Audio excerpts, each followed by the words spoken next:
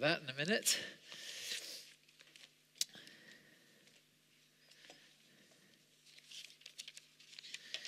Please keep that passage open. I'm going to be preaching from it. There we go. Sorted. Let's pray. Father, thank you for your presence here with us. Thank you that when we gather together in your name, you promise to be here in the midst of us. And so thank you that you're here in this room. Thank you that you're with the children in different parts of this site. And because you're here, Lord, we pray that you would help us to be attentive to you. That you would speak to us and speak right into the very depths of our beings, into our hearts. And we pray that as a result of that, Lord, we would be changed. In Jesus' name, amen. Amen. Well, today I'm going to be speaking about generosity and particularly about money. And so if this is the first time you've been here, I want to assure you that we only ever talk about money about twice a year, and this is one of them. So you've struck gold today in terms of what I'm talking about. So we don't always go on and on about money all the time, but today we're going to talk a little bit about money, but particularly in the framework of generosity. Our vision as a church, and we are in a vision series, we are SPS, is to make disciples, to transform communities, and to plant churches. And we do that so that we might see Shadwell and East London transformed by the love and power of Jesus. That's what all this is about. That's what we are seeking to see, and seeking to find as we go about what God has called us to do as a church here. And visions cost money.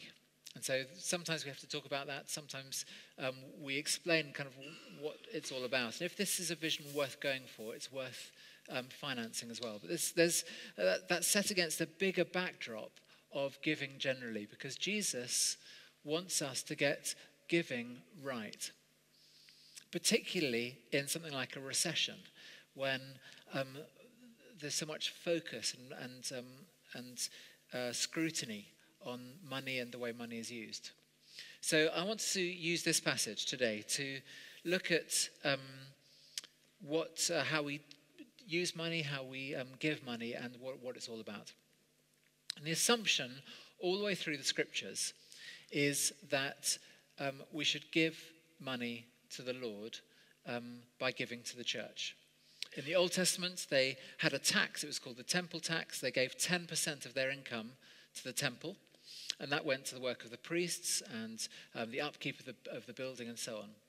In the New Testament, the emphasis is much more on the church, giving to the church, but so that it might give in its work and to the poor around the church as well. And so that's very much the context of how giving to the Lord works in the scriptures. There's that kind of proportion that is given on a regular basis. And then there are extras that kind of come in from time to time. Tax, actually, was interesting, was after that. So if the king wanted some tax, he would take his proportion as well. And we have a little bit of that in our country as well, which is exciting.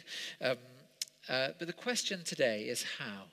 How does that all work? And I want to just look at 6 principles, and I'm going to attempt to draw them as well, so that it kind of just gets into the minds a little bit. So those 6 principles are going to be, if I put generosity at the beginning here,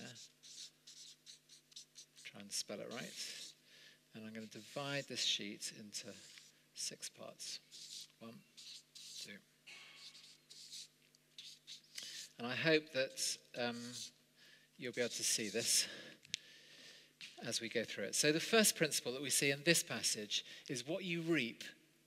What you sow, you reap.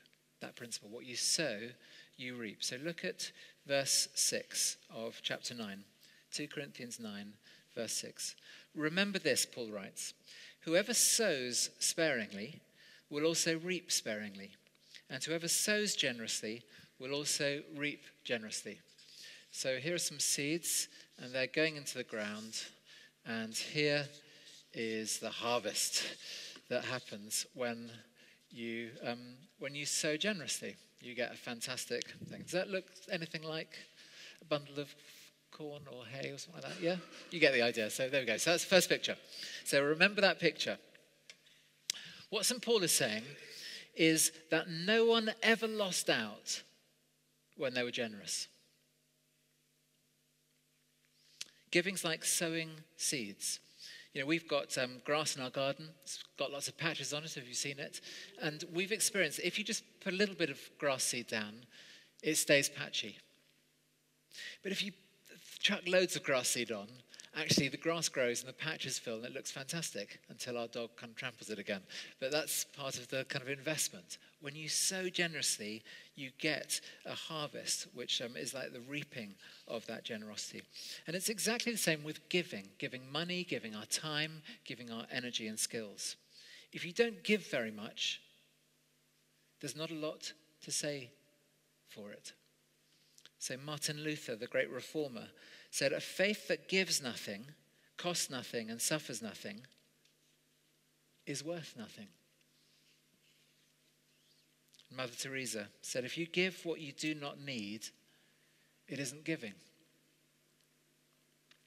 On the other hand, if you give a lot, then there's a lot to show for it. So J.L. Kraft, he's the head of Kraft Cheese Corporation. He'd given approximately 25% of his huge income to Christian causes.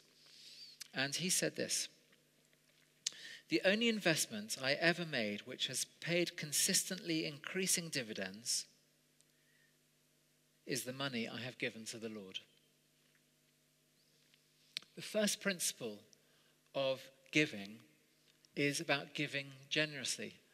The more you sow, the more you reap. If you're generous, you will see great fruit from your giving. Whether it's into a person's life, we see that with children, don't we? The more you invest in your children, the more you gain from that. The more time you put into something, the more fruitful that is. So whether it's a person or a ministry or a church on the receiving end, the more you put in, actually you can see the benefits of that. Their needs are met. But also you see sometimes that blessing bounce back to you. I'll speak more about that later on. And some people might say, well, can I afford it? How can I afford this? And Paul is saying to the Corinthians here that God will meet your needs. Look at verse 8. God is able to bless you abundantly, so that in all things, at all times, having all that you need, you will abound in every good work. So generosity has nothing to do with how much money you have. But it's got everything to do with how much of what you have are you prepared to give. So it's not the amount you have, but actually what you have and what you're prepared to give from that, which is where generosity starts. It's an English preacher called J.H. Jowett, who was around at the beginning of the last century. And he said, the real measure of our wealth is how much we'd be worth if we lost all our money.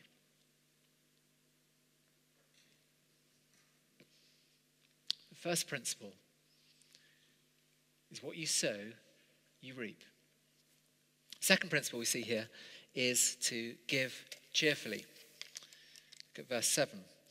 Each of you should give what you've decided in your heart to give, not reluctantly or under compulsion, for God loves a cheerful giver. This is a very easy one to draw.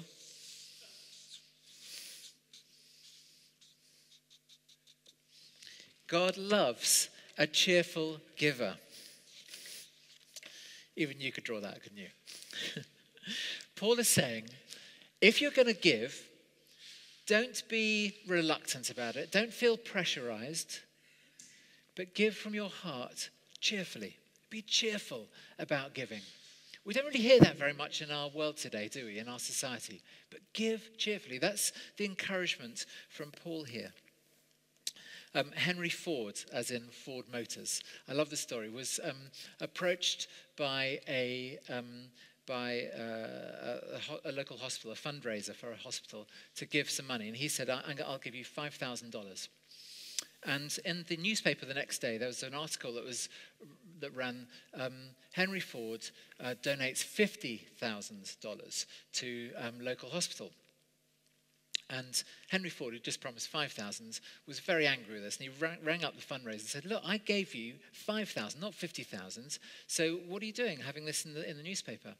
And the fundraiser said, I'm very sorry. I'll say to the newspaper, can you print a retraction? And it'll go something like this.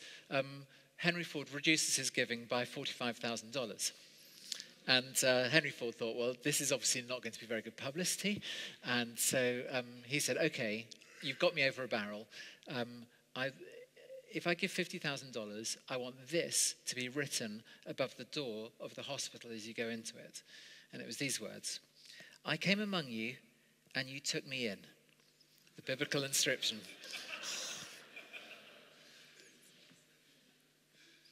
Why cheerfully? Why does Paul say God likes a cheerful giver? Well, God, we see, loves cheerfulness. Joy is part of the nature and character of God. That doesn't mean that there's no space for compassion and sadness and the difficult things in our lives, and we just sweep those aside. No, it's not about that. But actually, it's connecting with a deep part of ourselves, which is part of the very nature of God. Remember Jesus, who for the joy set before him endured the cross. There's something about understanding the deep reality that God loves to give, and that giving produces joy. The word here, I love this, the Greek word is hilarion. It's where we get the word hilarious from. So Jesus, God, wants a hilarious giver. I mean, that is just completely different from, dipping into my wallet to feel very hilarious about this. Actually, God wants us to find that place in our hearts where we can give hilariously. God loves a cheerful giver. It's the attitude of gratitude. That's what we're tapping into. There was this missionary in Korea who was showing a visitor around. And as the visitor was kind of walking around with this missionary, they saw this father and son working in a paddy field with a plough, and they were pushing this plough by hand. And the visitor said to the missionary, gosh, those people must be very, very poor. And the missionary said, yes, they are. They're from the Chi Nevi family. And they've got an amazing story, because last year they wanted to give some money to the building of their church. But they didn't have any money to give. So they sold their ox and gave the money from the ox to the poor, to the church. And that's why they are ploughing this year by themselves, without an ox. They're doing it by hand. And the visitor just paused and thought for a long while. And then he just said to the missionary, that is real sacrifice. And the missionary said this: they don't call it a sacrifice. They're just thankful they had an ox to sell.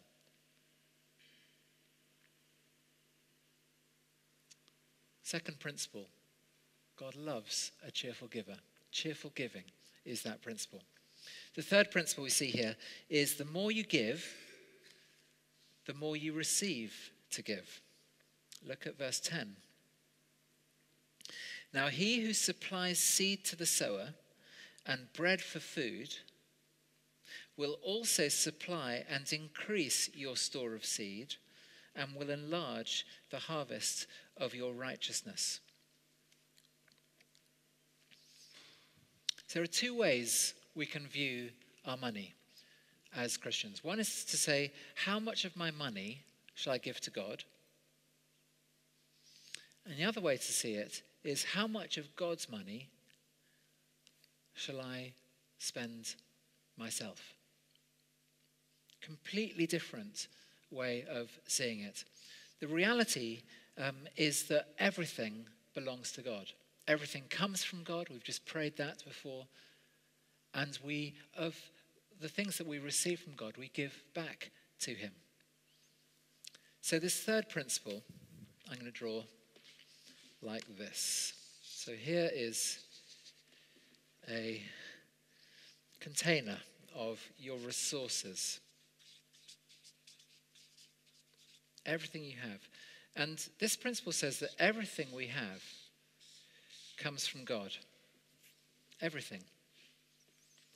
And it's from those resources that we're then able to give to various things. We give our time, we give our money, we give our skills in different ways. But the more that we give, the more God replaces that with more that we can give.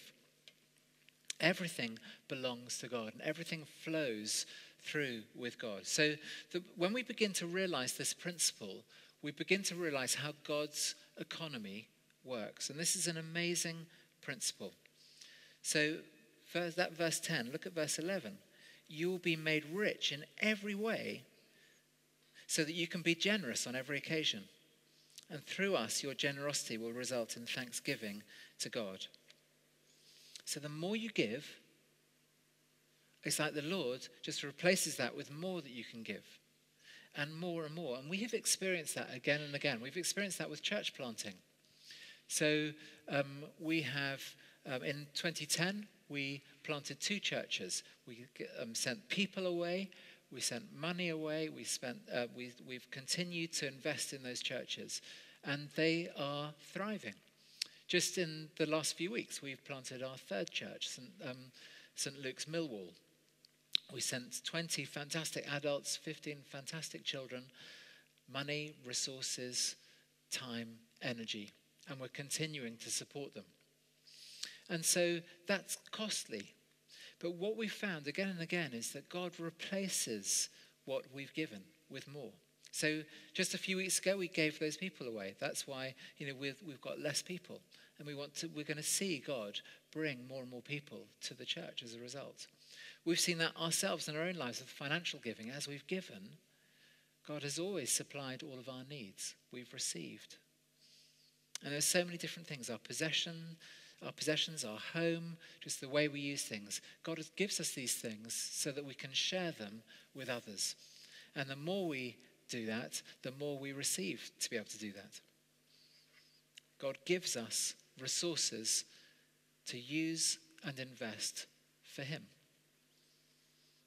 I think, the way the seeds work is that, it's interesting that how God's worked this, that you sow seeds, and when they produce a harvest, part of that very harvest has got seeds in it to be able to sow again. And so on. The cycle goes on. It's the same with money and time and skills. The more we give, the more those things will be given to us so that we can keep on giving. They're not supposed to be kind of held close to us. So, wealth, if we have it, is to be given away. It's what it's for. It's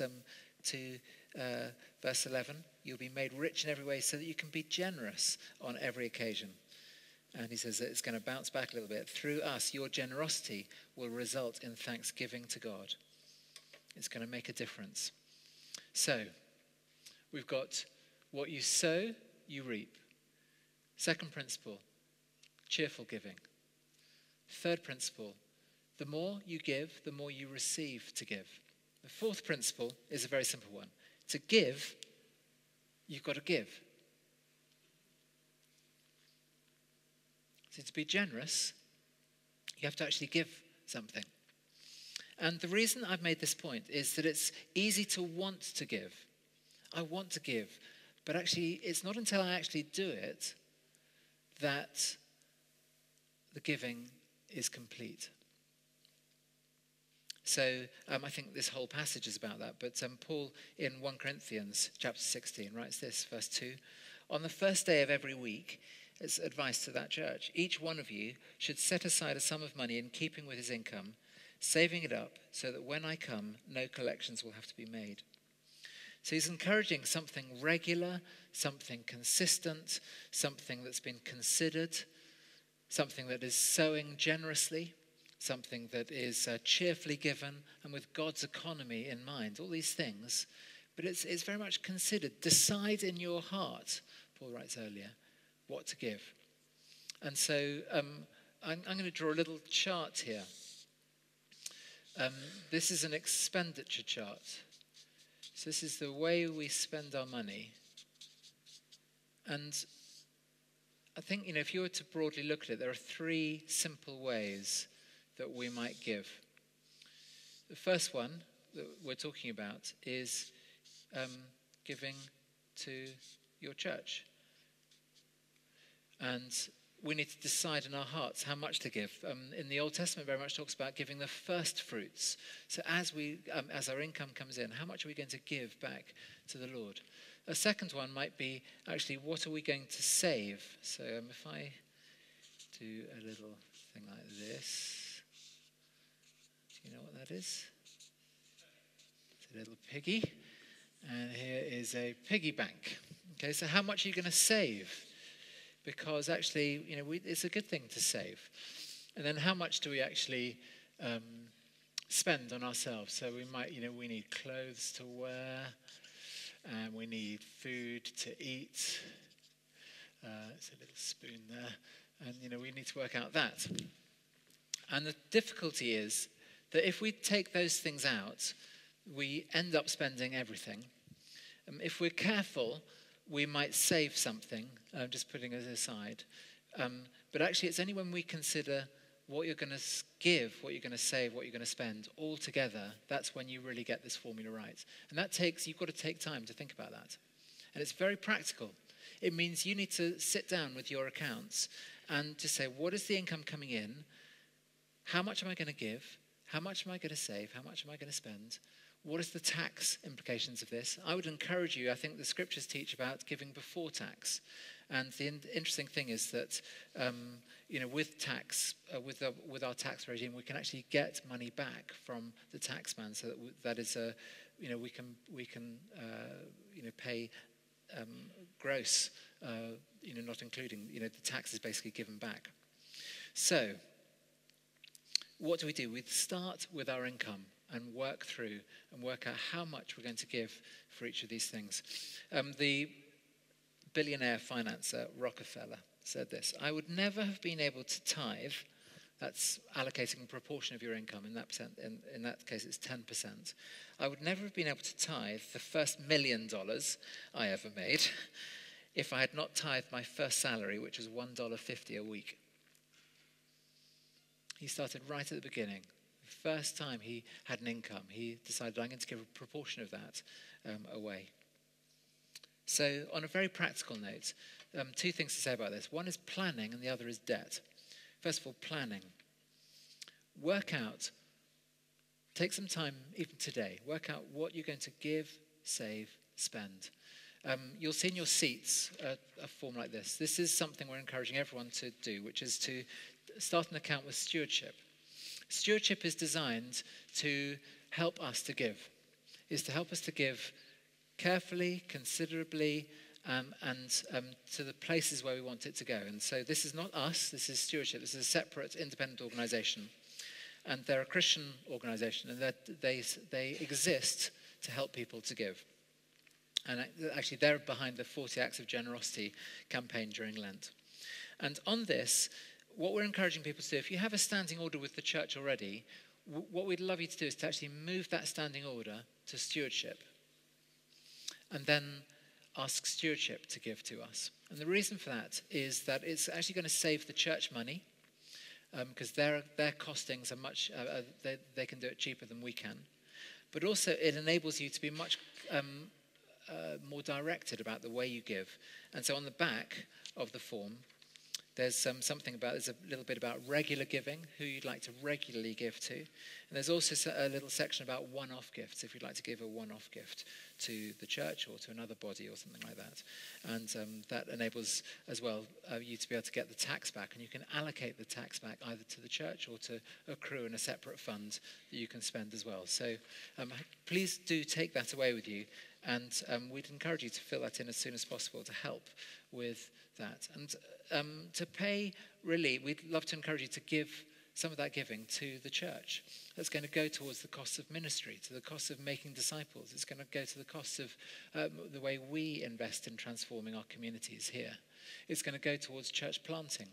So we are still giving money to our church plants to help them as they get started. All Hallows Bow, which is a church 2 or 3 miles over there, is in one of the poorest parts of this borough. And they are doing amazingly in terms of beginning to raise their own funding, but we're helping them as they get to that target so they can completely pay their way in the near future. So that's giving. Please do fill in that stewardship form and give to St. Paul's. We'd love that. But the second thing is about debt. If you're in debt, we don't want you to give financially.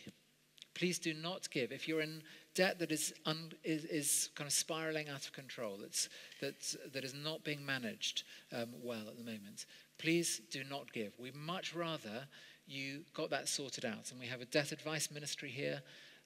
If you want advice from them, they can give you specific and practical help. But we do not want to, you can't give out of what you haven't got, particularly if it's out of control. So we want to be absolutely clear about that. There's sometimes, particularly in these kind of situations nationally, there are situations where things get out of hand very easily, and we need to kind of swallow our pride and ask for help, and that will make a huge difference. And it could be a help from a friend. If you don't have someone to go to, debt advice here, we can put you in touch with the people, the ministry that Jackie and a number of other people are involved in to help people out of debt. So the fourth principle is to give. You need to give. If you want to give, you need to give. Very simple. Fifth principle is giving multiplies blessings. Look at verse 12. This service, talking about giving, that you perform, is not only supplying the needs of the Lord's people, but is also overflowing in many expressions of thanks to God. So what we see here is that when people give, everyone gets blessed. It's like your giving multiplies blessings. So the way I'm going to draw this is, here's you giving cheerfully, and here is your gift. Nicely wrapped up. And here are the people that it is affecting, because it's changing the lives of many people. So when we give, first of all, we see here that the people we're giving to, their needs are supplied. Verse 12, this service you perform is not only supplying the needs of the Lord's people. It's the first thing it's doing, it's supplying people's needs. But the second thing it's doing is that it is overflowing in many expressions of thanks to God. So actually, these people are also just so grateful for what they've received that they are starting to say, Lord, thank you for providing for us. Thank you that our needs have been met. We want to praise and give thanks to you. So again, blessings being multiplied. The principal reward for giving is not for us. We are giving like this. The principal reason for giving is so that others might be blessed. And that's an amazing thing. I just want to read out a little bit of, a message that Chris Rogers, who's the senior pastor of All Hallows Bow, the church we planted, he said these words just in a note to me yesterday. It's the partnership with St. Paul Shadwell that has brought life to All Hallows Bow and made the new life possible. If it wasn't for the generosity of finance, we wouldn't have baptized 13 adult new believers and 12 children in the last year and a half. We wouldn't have seen the church grow from 7 to 110. We wouldn't have been able to lead 8 Alpha courses or grow 6 Connect groups. But more than that, it's the prayer support and kingdom partnership that has kept us going when it's been tough. It's the meeting weekly with the St. Paul's Shadwell staff team that has kept us going, cheering us on and encouraging us to keep dreaming bigger for All Hallows Bow. They have received blessing after blessing from this church, from you. And they are so grateful for that. Giving is a wonderful experience as well. It's not just the people who receive. I think one of the things that happens when we start giving is that we get excited about it. It changes us. And I think that the blessing returns to us. So just look at verse 13 and 14. Because of the service by which you have proved yourselves, people will praise God for the obedience that accompanies your confession of the gospel of Christ and for your generosity in sharing with them and with everyone else. So as you give to other people and to the church, which will then pass that on in ministry and so on, those people will give thanks for your generosity, first of all. So you're going to, God is going to be praised because of you. And so that's a wonderful thing. And in their prayers, verse 14, in their prayers for you, so they'll start praying for you, their hearts will go out to you because of the surpassing grace God has given you. So here is an unexpected reward for giving. Basically, he's saying your gifts are going to be received with gladness, but there's going to be this bond that will develop between the receiver and the giver. Their hearts will go out to you, and they'll start praying for you. So do you want people to pray for you? I do. The people who are on the receiving end, as like All Hallows, they give thanks to God for you, and they pray for you. The answers to those prayers might be experienced in our life, but actually the encouragement from the scriptures is that our treasures are being stored up in heaven. We shouldn't expect necessarily to see a response to our gift in this life, but we might do. But actually that is being stored up in heaven for us. Here's what happens when we invest in this principle, and it begins to start getting exciting for us. It gives when you begin to start seeing the effect on other churches, it gives us a buzz. That's why, in a way, it's one of the things that motivates us to keep doing it. But I heard the story of this man called David Dunn. David Dunn was on a bus, and he noticed the bus driver because this bus driver was extraordinary. He was just so cheerful. He was just so nice to everyone who got on the bus. He was always saying nice things about them, and he was nice to them as they got off the bus. In fact, David Dunn had never seen a bus driver like this before. I'm trying to imagine this in London on the number 100 myself. Haven't quite seen it yet, but maybe it might happen soon. But this man, he was about to get off, and David said to the bus driver, he said this, you are the happiest bus driver I've ever seen, and I wonder what is the reason for your happiness? And the bus driver said this, well, to be honest, I read in the paper a few months ago about a man who died and left a lot of money to the bus driver who was nice to him. And he said, so I thought maybe I'd try it for myself. And he said this, but now I've enjoyed myself so much being nice to people, I don't care whether anybody ever leaves me any money anymore. I just want to be nice to them. He discovered the joy of giving. What was bouncing back to him as he gave to others. He thought, actually, I want to keep doing it because it's so good. Giving, principle 5, giving multiplies blessings. And sixthly and finally, give as God has given. Look at verse 15. Thanks be to God for his indescribable gift. The greatest gift ever given is Jesus Christ. In the scriptures, the most famous verse, isn't it, is God so loved the world that he gave his one and only Son, that whoever believes in him shall not perish, but have eternal life. So when we think about the love of God, and we think about what it cost him, this is the kind of love that God has for us. It's a sacrificial love. It's a giving love. Someone said, you can give without loving, but you cannot love without giving. Giving is all about love. It's all about the one who has loved us and been so generous to us. And receiving that love, we're able to give that love away. Giving starts and ends with Jesus. He's given everything of himself to us. And he says, follow me.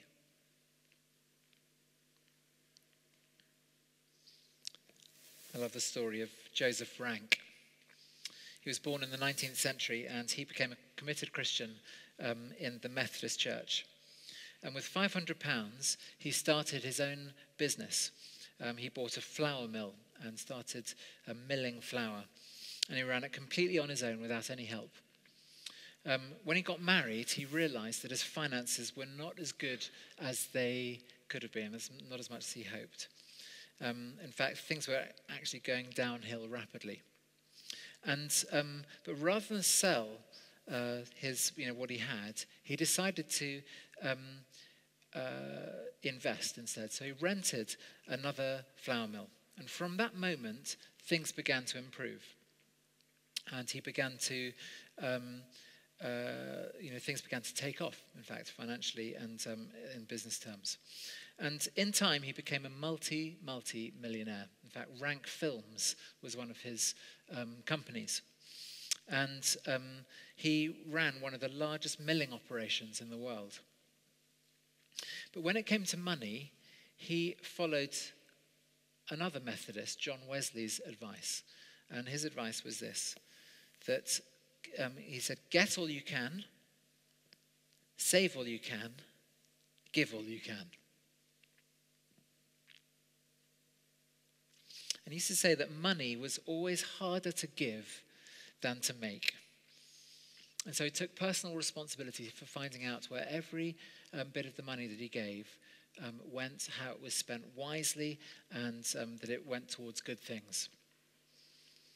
And Joseph Rank, whose family empire was just huge, all the different Rank Films, Rank companies and so on that he owned, they were just an enormous stretch of portfolio companies. And but yet he himself lived frugally. He was very generous to others throughout his life. When he died in the 1940s, the obituary columns and so on ran stories about him, and they reckoned that he was one of the richest people in the UK. And so it was a great shock for them to discover, when his will was read, that he had just £70,000 to his name. He'd given the rest away.